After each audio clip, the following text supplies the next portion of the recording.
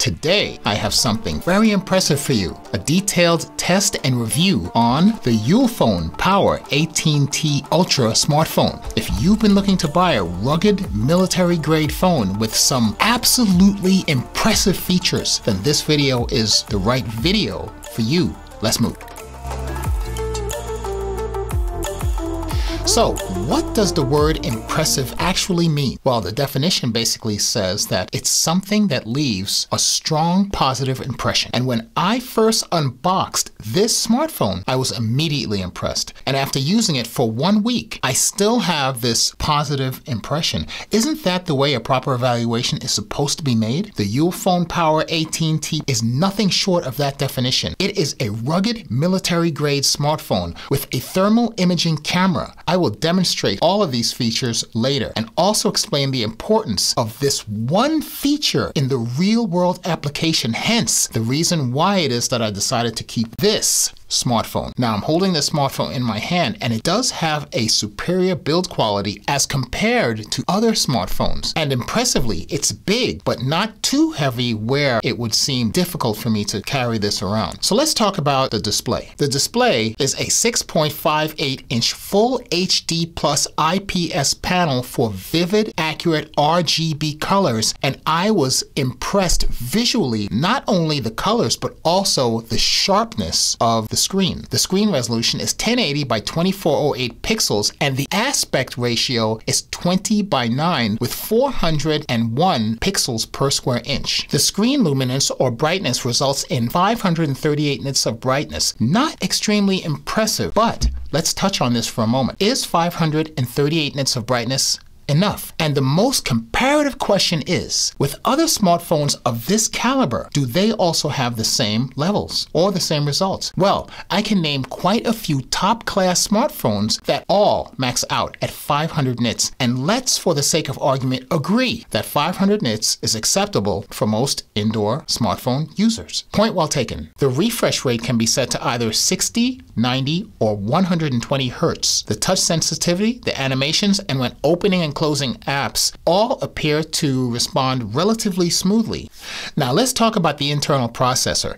It is a MediaTek Dimensity 7050 5G version with an 8-core processor at 6 nanometer technology. The CPU clock speed is 2.6 gigahertz, and when compared to the Qualcomm Snapdragon Gen 2, for example, well, this CPU is roughly 25% slower, but surprisingly, the GPU speed tested at 16% faster than the GPU speed of the Snapdragon Gen 2. So that gives you a rough idea of the processing power.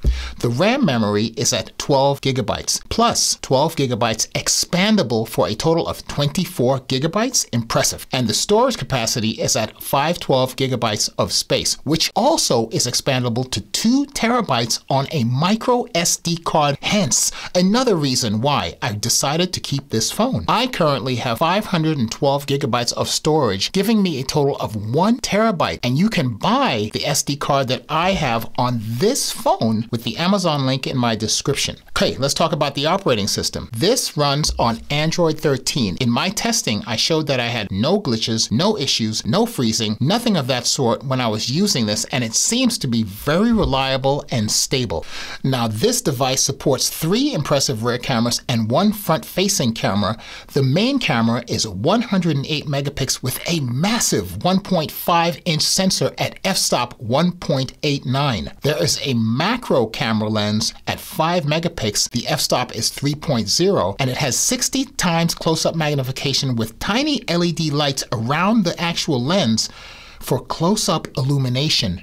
The front-facing camera is 32 megapixels with an f-stop of 2.0, and it's capable of shooting 1080p at 30 frames per second. Now, the third camera is an advanced imaging thermal sensing camera. It measures temperatures ranging from -10 degrees centigrade to 752 degrees Fahrenheit. Completely and totally impressive. I'm going to be demonstrating these features and its practical uses on this device very shortly. Hopefully, this might be something that you may also have use for. Now, in regard to the camera modes, there is a microscope, and you can select either 30 or 60x magnification. And the results that I found when taking close-up photos and live video were nothing short of impressive. You can see the utmost closest details in just about anything. This is something that you won't find in most smartphones, and I can imagine the benefits of having a microscope that basically is always in your back pocket. In video mode, you can shoot 4K 30 frames per second, 1080p 30 frames per second. Video mode also has EIS, electronic image stabilization, and my testing showed that this stabilization was comparable to what I'm getting from my other smartphones. I also ran EIS when zoomed in, both video and photo. In picture mode or photo mode, the aspect ratio selections were 4:3, 16:9, and 18:9. Never heard of that one before. With continuous shooting at 5, 10, or 20 frames per second. You also have a watermark feature for photos, touch capture where you can simply just touch the screen to take a photo, grid lines, and a whole bunch of other settings which I'm going to go over in this video. Now there's a beauty mode for all of you beautiful people out there. A portrait mode similar to the features that you have on most phones, 108 megapixel camera with a 10 times electronic zoom capability. Now in the real world on any camera, you wouldn't want to zoom in 10 times trying to take photos or videos unless your hands are super stable, or if you have this thing cemented to a tripod. At that level of magnification, it is impossible to hold it still. This phone struggled with this feature a bit, so I would render zooming in and out while taking videos or photos to be something that is completely unacceptable. Now more modes are available, such as Pro modes, where you can have auto or manual settings. White balance can be adjusted. ISO, exposure values can be adjusted. There is a portrait mode that allows you to be able to adjust the bokeh and have blurry backgrounds. GIF is something that was very useful too. Very cool feature where you can have short animated videos where you can use those for graphics or social media. There's also a panorama that worked very well as long as you kept the camera moving very slowly and you also kept everything very still and level. Now slow motion also worked very well, and I was able to capture video at 120 frames per second. Now the only caveat is that I needed more light for clear, crispy images. There is mono and black and white photos with 10 times zoom, a QR code scanner which allowed me to scan a QR code and link over to a website that worked perfectly. Now let's talk about the battery. This phone has an impressive high capacity battery. Now why is this so important to understand in regard to the pros and cons of having a bigger battery on a smartphone? Well, higher density batteries discharge slower, meaning that they will last longer and they have a smaller capacity loss. This is the reason why this phone has a standby time lasting at 524 hours. What? A constant call time rated at 40 hours. What? And a gaming time at 15 hours. I don't need to say what this time, okay? Just impressive. I was using this phone constantly during the week for 5 days, and I only needed to charge it once. Now it's your turn to say.